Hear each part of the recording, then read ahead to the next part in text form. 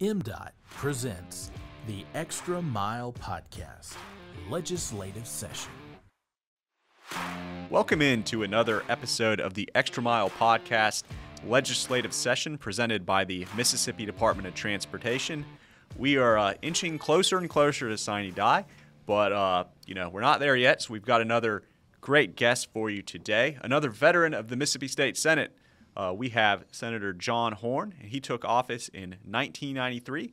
Senator Horhn represents District 26, which includes Hinds and Madison counties. Senator Horhn, thank you so much for joining us here today. Thank you, Paul. It's great to be here. Appreciate you very much. Senator, just get to know you a little bit. Tell us a little bit about yourself, how you got involved in politics, and kind of how you got to where you are now. Well, I blame it all on my father, I guess. My dad was a labor union leader. He was the second black president of a labor union in the state of Mississippi. He rose to become number 2 guy at the state AFL-CIO. Oh, wow. But along the way, he also became enamored of the work of A. Philip Randolph. Okay. And Mr. Randolph was a great leader. He the two things. He got a union contract for the Pullman Porter car workers on the railroad, and it helped to enable a lot of those guys to really get better pay and do better for their families. The second thing that he did that was really amazing is he was the architect and the engineer for the March on Washington in 1963. Oh, wow. He spoke at the event, but he was responsible for all of the logistics that were necessary because people couldn't stay in certain hotels as they were traveling to Washington. They couldn't eat in certain restaurants. There were certain gas stations you wanted to avoid.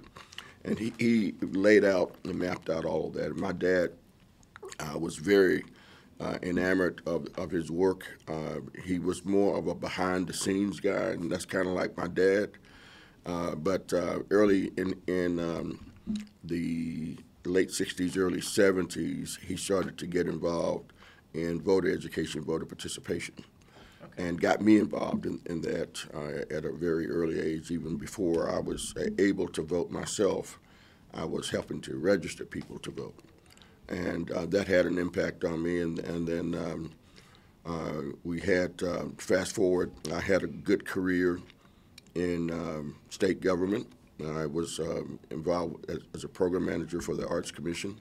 Okay. And then became the state film commissioner, so I had the best job in the state. It was to work to bring movies in to be filmed on location here. Great job. It was the best job in the state, and still is, I think. We'll have to hear more about that, yeah. And then I became head of federal state programs for Governor Mavis. I was the signatory for all of the federal funds that came into the state under the governor's signature, and then following that became state tourism director. You've seen some things. So I've traveled Mississippi. Let me just say that. Probably better than most folks. And if there's one thing I would say to folks that we need to do more of as Mississippians is to travel our state. It's a wonderful state, very beautiful, and we have a lot of history and culture in the state that people ought to benefit from. But a lot of us don't really know Mississippi. We stay in our own little area generally and don't travel to Oxford or Clarksdale or down to Natchez or the Gulf Coast. Probably the Gulf Coast is the one exception. Everybody seems to want to go to the Gulf Coast, sure. but going to Meridian, going down to Taylorsville, or looking at all the historical and cultural things that are in the state, I think it's very important for us to build state pride. But anyway, after I got finished with tourism, I actually was working for Governor Mavis, and then Fordyce came in after he defeated him. I worked with that administration for about 3 months before we separated, and there was redistricting going on at that time, and I tried to get my dad to run. And he said, well, I was thinking the same thing about you. You ought to run. And so it came down to me, and I've been fortunate to be a senator for the past 30 years. That's interesting. Okay, so Dad definitely brought you into it. Yeah. No doubt. Absolutely. Excellent, excellent. Senator. He's 6 feet and a half inch tall. And I have an older brother and a younger brother, and they're considerably taller than I. So I tell everybody I got his community service genes. I didn't get the height genes. You drew the short straw. I drew the short. You're quick on your feet today, Will. It happens sometimes. Well, there you go, Senator Horhn. We're going to talk about a variety of topics today, but this is MDOT, transportation podcast. Yeah. So we do want to kind of ask you about, the importance of transportation. Also, do you see any challenges that we have in the state of Mississippi as we try to advance transportation infrastructure in the state? Well, I'll just say this, Paul. I have dedicated myself in my 30-year tenure thus far towards economic development. Small business development in particular, but economic development in general, because we have to have more of it in Mississippi. And one of the critical components to having great economic development is great arteries of the moving of people, goods, and services through the state. So the highway program, the road and bridge program, the things that we do with interstate commerce via the air, our ports are all very important. And we need to do more to put resources into those programs. It's critical to our future growth and development. Absolutely, and I know you have a little bit of a technology background. We wanted to bring up EVs and autonomous vehicles. Any thoughts on that? We actually are going to have a bill to come up in a couple of minutes in the Senate. Nice. on managing the difference between a dealer and a manufacturer, and it's all focused on EV vehicles. There are a lot of companies that are doing EVs. They want to skirt going through dealerships in the state and just sell direct to the consumer. And some might say that that's a good thing. Others are saying that it's not such a good thing because it may destroy the infrastructure of dealers throughout the state and impact whether they can stay in business or not. But I think EV vehicles, especially in the environment we find ourselves in with the Ukrainian-Russian debacle, that we are seeing more of a need as a country to go independent. That's right. In terms of how we use and generate energy, whether it's for our vehicles or otherwise. But particularly our transportation, the carbon footprint that we have is much too high. We've got to lower it, and EV vehicles is certainly one of the ways we can do that. That's absolutely right. Well, and you're talking about some of these issues that come up in legislation. You are on the chair of the Labor Committee and vice chair of Tourism. Any of these issues ever come up in your committee specifically, or something relating to these? No, not really. I mean, tourism, of course, Sure. We're very supportive of transportation programs there because it gets most of our visitors in our highways and byways. And we probably need to do more in the way of development of scenic byways in the state. A lot of states have benefited from creating more scenic byways, but we really don't, in general, get a lot of bills dealing with that in tourism or labor. Sure. What's going on in Labor Committee these days? I know we got the deadline coming up today, as a matter of fact. Well, we had several bills that we had in the committee, but we're in a super Republican majority in the Senate and in the House, and some of the bills, most of the bills actually, that have come to the Labor Committee are such that knowing my colleagues and knowing the process, didn't have a whole lot of chance of getting through the process. So we just let them stay in the committee. Gotcha. Anything that's really important to you legislative-wise that's working through right now? Well, as it relates to transportation, I'm really interested in Highland Commerce Drive. And what is that, you say? It's a new road, a new concept in southern Madison County that would provide for a new connector road between Lake Harbor and looping around to Highland, calling the Parkway, which would wind up opening up a whole lot more property that should have been developed a long time ago.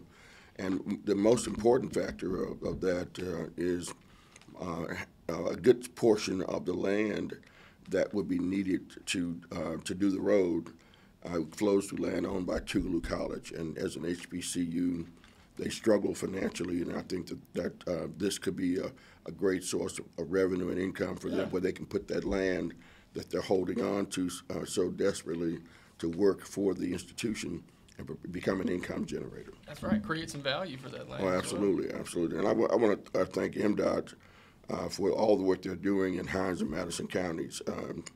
There's been tremendous growth in Madison County, particularly in the central and southern part of the county.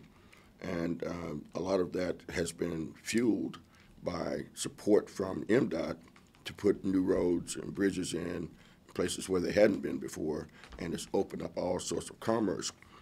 I want to commend former Senator and now Commissioner Simmons for the work that he's been doing to try to keep our roads and byways and highways, interstates, free of litter in the capital city and keeping the grass cut. Previously, we were challenged by not having as much attention paid to the cleanliness and grass cutting in our capital city. And since he's been commissioner, we've seen a great improvement on that.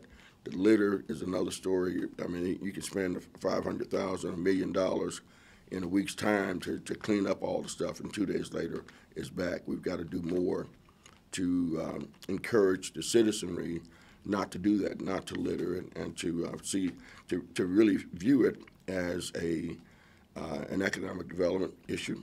When people come to Mississippi, they don't need to see a lot of trash and garbage on our roads and byways, and they do, and it reflects negatively on us as a community and on our attractiveness for being able to draw in more businesses. It has a really direct impact on that, and I wish we could stop it and end it forever. I wish we had the answer to that. Oh, no doubt. Yeah. No doubt. Senator Horhn, you mentioned a project earlier, but are there any other projects in District 26 that you specifically want to shout out or that you have on your mind these days? Well, you know, the rehab of Highway 49 in Hinds County, that's on the, it's like part of a central artery that runs through the heart of Jackson, ending at 5 points before it's diverted and picks up on 49 South going towards Richland.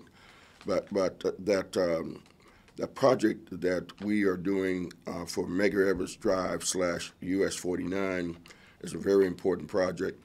MDOT has put about $8 million into the program to do repaving.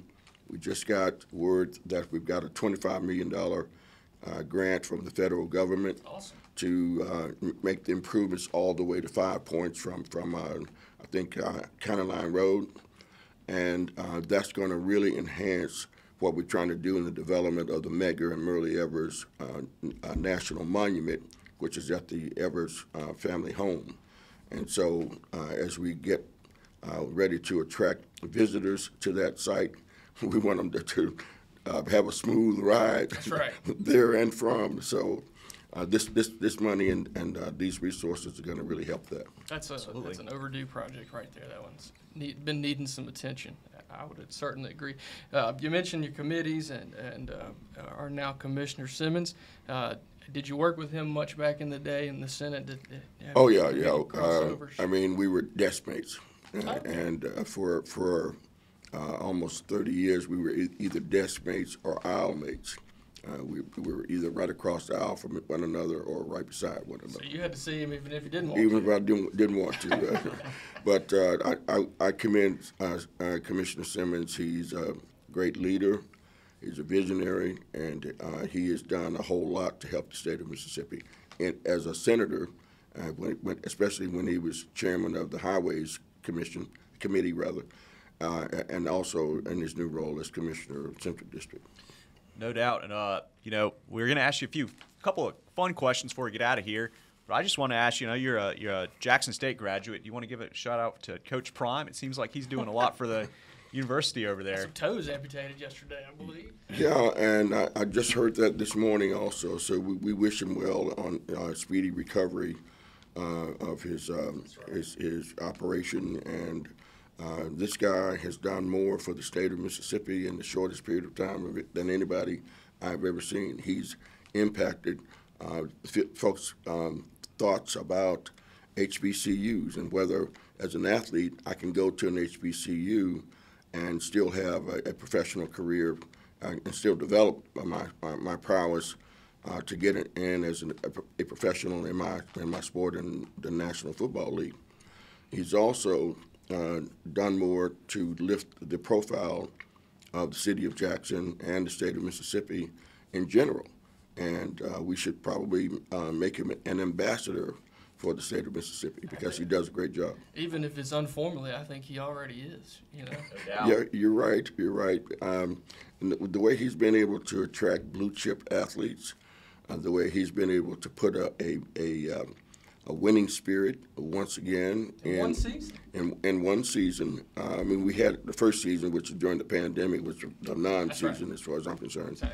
But to amass the record that he did in as short a period of time as he's done is just amazing, and he's been putting butts in seats, and that also says a whole lot about his abilities. No doubt. And some of those images of the stadium completely packed. I mean, that's incredible. It's so cool. As many times as I've been to that stadium for different things. He's actually given us a dilemma, though, because prior to his arrival, I think that no one thought that we would go back to the days of the 70s and 80s when Jackson State regularly packed the stadium. And he's given folks new hope and new vigor. But he's given us a dilemma because as legislators, we've been trying to figure out how we can build Jackson State a 30,000-seat stadium. And he's packing it out at 58,000, so we got a problem. And some of those pictures are just crazy. I mean, I haven't seen a stadium that packed in a while. Absolutely. I went to the first game there. It was the first. I guess it was in the spring. It was a sight to see. It's great to have Coach Prime in Jackson. Well, sir, so you spend a lot of time traveling the roads, as you mentioned. I know you got to eat. So if there's is there a spot that anytime you're in the area, maybe even back home in the district or somewhere, not in the district, around the state, anytime you're in the area, we've got to make a plan, got to stop by? The Mahogany Bar down in Hattiesburg. That's right. I always have it as my halfway point to stop and get some of that gumbo and the Cajun-style food that they offer there. I also love the Purple Parrot, the more upscale version. Robert St. John's also should be a saint in Mississippi, declared a saint, because I was with them last week. We had a tourism summit and the Mississippi Tourism Association day at the Capitol. And I said, look, man, I'm going to rub up on you because you got the Midas touch. Let me just get some of that, and hopefully it'll rub off on me. But anytime I go to Oxford, there are any number of restaurants on the square that I like to patronize. If you go up into Clarksdale, you can't go to Clarksdale, you can't go to Greenville without getting some hot tamales. Absolutely. And the original Doe's is still the best Doe's out of Greenville. I have to agree. Doe's Eat Shop, where you go in through the back door, you walk through the kitchen to get to your table, and it's a great experience. You leave hungry, it's your fault. It's your fault. They got that big old steak that I don't know how many ounces it is. It's at least 20 ounces, and they say if you finish it, it's free. But they rarely have to give anybody a free meal because you can't finish it. You have to wheel me out afterwards. Oh, no doubt. Well, I'm just going to go ahead and, after asking this question, all legislative session, I'm just going to go ahead and declare Mississippi the best food state in the country. Oh. We got another great answer from you as well today. Someone once asked Morgan Freeman, you could live anywhere in the world, and yet you live in Mississippi. Why is that? He said, because I can live anywhere in the world. That's right. I live in Mississippi. I like that answer. And he said the food alone is reason enough to stay here. Oh, he's right on there. Well, Senator Horhn, we really appreciate you stopping by and talking to us today. I know there's a lot going on as we head towards the end of the session. We're going to go ahead and wrap things up, and we want to thank our producer, Katie Hornsby, our editor, Drew Hall. We haven't done that in a few weeks, so give them a shout out. We also want to thank our listeners out there for listening to Extra Mile Podcast.